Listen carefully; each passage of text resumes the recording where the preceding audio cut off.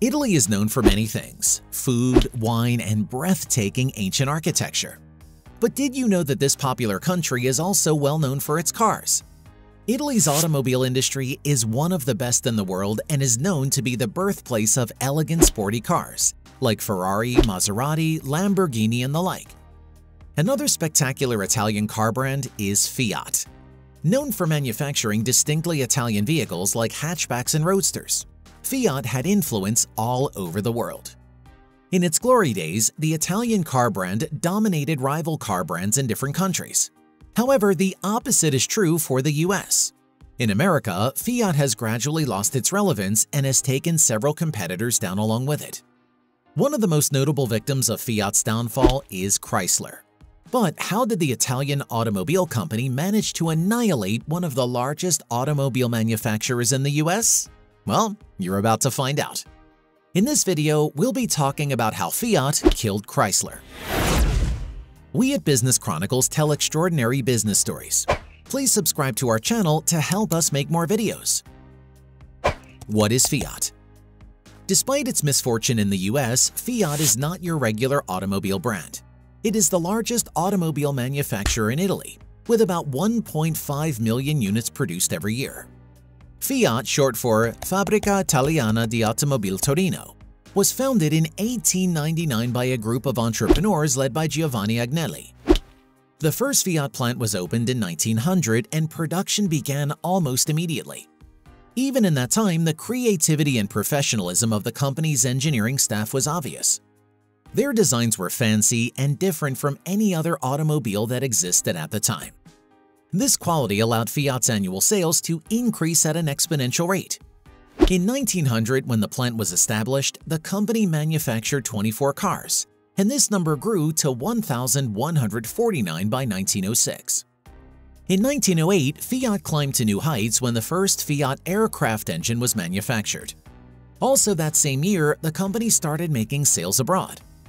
Fiat taxis became popular across Europe, and the company made its debut in the United States.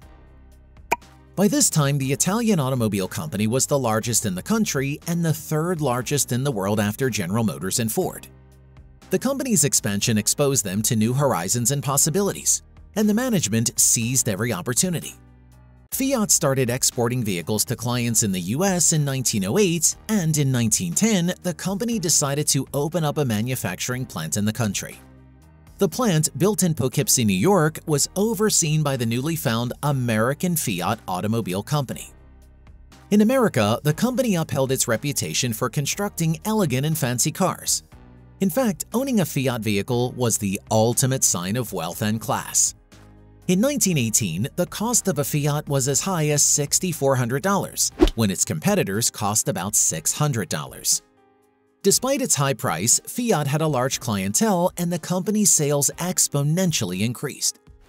However, when World War I began, the manufacturing plant in the US was shut down, and its other plants across Europe focused on the production of ambulances, aircraft engines, machine guns, and trucks. Anyway, production of Fiat in the US ceased for almost 4 decades, and in that time the company's sales in the US declined very drastically. However, Fiat continued to take over the automotive industry in Italy and across Europe. Later in the 1950s, Fiat made a comeback to the US and they had a successful run. However, their sales began to plummet a few decades after, causing them to pull out of the country a second time. In 1983, Fiat closed down all its manufacturing plants in the US due to poor sales and the existence of newer and flashier vehicles from other companies.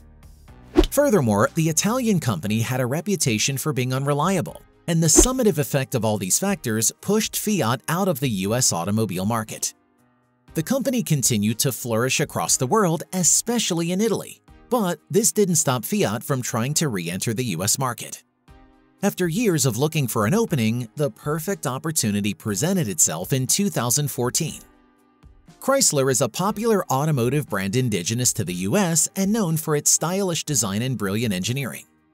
The company was created in 1925 and had a good run for almost 8 decades. However, Chrysler faced several challenges that drove the company into the ground. But the straw that broke the camel's back was the Great Recession that happened between 2007 and 2014. This economic crisis pushed Chrysler to the brink, and the company filed for bankruptcy in 2009. Most of the company shares were sold in 2011, and Fiat stepped in to buy the majority of it from the US Treasury. This purchase made Chrysler a property of Fiat, and so its style was influenced by the Italian automobile company. Remember that Fiat was known in America for manufacturing luxurious cars. So after the merger, Chrysler was made into one of its luxury divisions. The luxurious Chrysler 300 was a testament to this dramatic change. In 2014, Fiat bought Chrysler's remaining shares. So both companies merged, and the resulting company was registered under a new holding company, Fiat Chrysler Automobiles. As America came out of the recession, fuel prices stayed high and Americans opted for smaller vehicles that were also fuel efficient. This was the perfect opportunity for Fiat to reintroduce their compact hatchbacks and roadsters. This time, however, the vehicles were reintroduced with a splash of Chrysler style. The return of Fiat to America was great in the beginning, but the momentum didn't last very long. Fiat sales began to plummet yet again, and this problem was mostly due to external problems. In the years after the recession, Americans started purchasing less cars and more SUVs, pickup trucks, and other crossover vehicles. This switch in preference was bad for Fiat since their production consisted mainly of small cars. The company tried to bounce back with compact SUVs like the Fiat 500L, but minimal SUVs like those grew out of fashion really fast. Now in recent times, car demand in America has dropped to about 30% of all vehicle demands. And Fiat sales have dropped by less than half between 2014 and now. In the last 3 years, Fiat has barely sold a total of 2,000 cars, marking an all-time low record for the company. The Fiat-Chrysler merger wasn't quite the miracle both companies had hoped for. In 2020, the future of the company seemed very bleak and in anticipation for the company's downfall. Fiat Chrysler Automobiles hoped to merge with another automobile company to stay afloat. In January 2021, Fiat Chrysler Automobiles merged with the PSA Group to form a new company called Stellantis. Stellantis consists of 14 car brands including Fiat, Chrysler, Jeep, Ram, and Dodge, making it the world's 4th largest automaker by sales. This merger hasn't done much for Fiat as their sales are still down. Total Fiat sales in 2023 were only about 600. However, the success of other brands within Stellantis like Jeep and Ram has taken the focus from the failure of the once thriving Italian automobile company. As it stands, it'll take more than a miracle to restore Fiat and Chrysler to their former glory. And that's a wrap on this video. Thank you for watching, and we'll see you in the next one.